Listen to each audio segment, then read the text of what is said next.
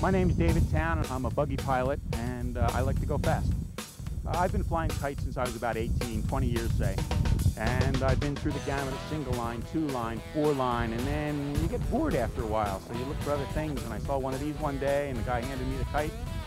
I'm in it, and I haven't picked up a single liner since. I've had mine up over 45 miles an hour where my speedometer stopped. They've been clocked with a truck doing 62. You use your feet to steer the buggy, and you have a quad line kite, which you can fly anywhere in the wind window, which is almost 150 degrees. No pedals, no paddles, and no motors. Just wind drives these buggies.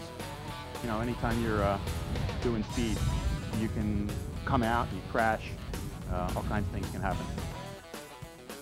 Sometimes you let go of the kite. If you get in trouble, first thing you do is drop the kite. You know, that way you're out of power, you just have to worry about steering the buggy to a safe stop. If it comes down in the ocean, you swim, or if it's too far out, you leave it. You know, it's just a kite, you can get another one.